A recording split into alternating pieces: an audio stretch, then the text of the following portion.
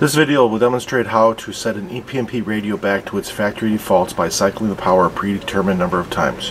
For your reference, here are the steps in written form. Please pause this video now if you need to write them down.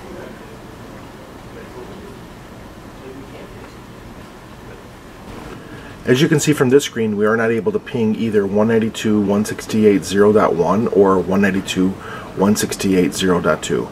After the radio has been factory defaulted, we expect the radio will reply to one of these messages, depending on if it's an AP or an SM.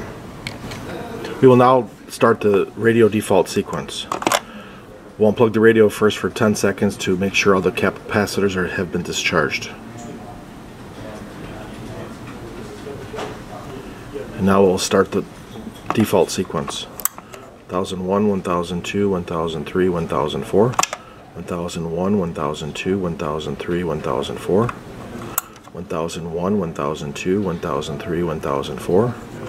1001, 1002, 1003, 1004. 1001, 1002, 1003, 1004. 1001, 1002, 1003, 1004. 1001, 1002, 1003, 1004.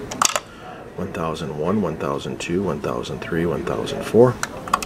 And now we'll leave it plugged in.